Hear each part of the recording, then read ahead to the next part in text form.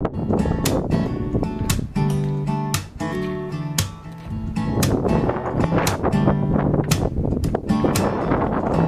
cold in here.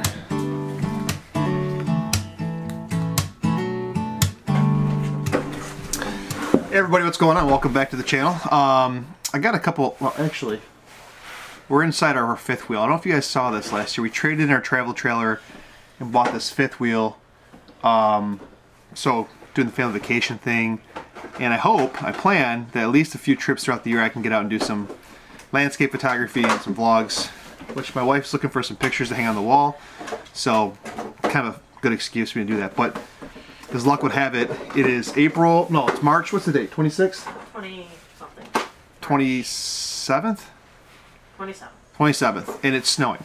It's full-blown snow outside right now. If you guys can see out the windows, it's white because it's snowing. So we're trying to get this thing all ready. I'm putting it back in storage so that next month when we start wanting to go places, we're ready to rock. Anyways, weekly assignments. I have not been posting videos about weekly assignments because I didn't know if anybody was actually interested in seeing the results of those. I've still been doing them on my own and just either not posting or posting inside Peter Forsgaard's Facebook group, or sometimes put them on Instagram. They've been okay. So I think I'll bring those back as part of videos, and we'll talk about those this week. The topic is gray. So if anybody's interested in joining me, the topic is gray this week. You guys can find me on Instagram like usual. And what would the week be? What hashtag should I follow? This is week 14 maybe? EJ Photo Assignment week 14. We'll go for that. But yeah, it's gray. So for the people that have been doing it, please continue to do that. And if you want to tag that on Instagram, I'll find you guys.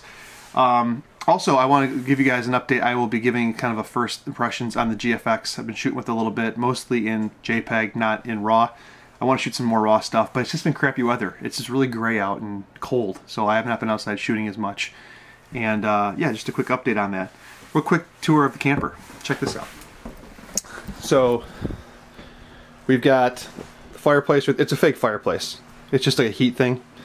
But TV's right there. Got the stove, microwave, got the fridge. It's a pretty decent sized fridge. An island here. So this has got like a farmhouse sink with a top over it so that we can use it as a countertop space. Bunch of storage down there. 3 recliners that are heated massage. This is like the dining area. I was just doing a little vlogging. Look at the snow out there. See that? So that's like the main area. And here's the kids' room. My wife is in here. So got an upper bunk, got a lower bunk, and then over here is like a spot to mount a TV, everything else. Hopefully the audio's not too bad. And then let me show you the upstairs part. I'll walk over these blankets.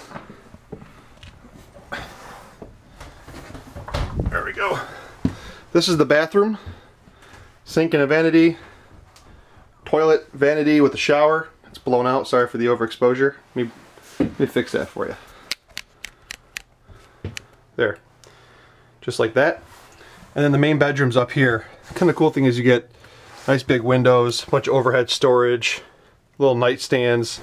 And if you come up here and look, you have a wardrobe and some drawers and then a sliding door. The thing that's cool about this is that the bathroom's right here by the bedroom. Yeah, right here by the bedroom. So we can get in and use the bathroom stuff without waking the kids up in their room. And then that separate bedroom lets them kind of be boxed off so that they are able to do their thing. We can still use the main living room area while they're sleeping if they sleep past the time that we do. Right now, not the case because the kids are young, but as they get older, that might be the case. Bunch of other cool stuff on this. It's got a solar panel on top to kind of trickle charge the battery, so we shouldn't have dead battery issues. You can add more solar panels to do the off-grid thing if you wanted to. A bunch of propane tanks, backup camera, a rear hitch to put bike racks on. All that fun stuff, and then it auto levels and auto goes to the hitch height to my truck, so it makes it pretty easy to hook up and stuff like that. So this is the new camper that we're going to be rocking for a while on this thing. My wife loves it, right babe? Oh yeah, she likes it. So that's it. Photo assignments, guys. I'll keep making videos on them. I haven't done it in a while. Just wanted to let you guys know the reason why. See you next time.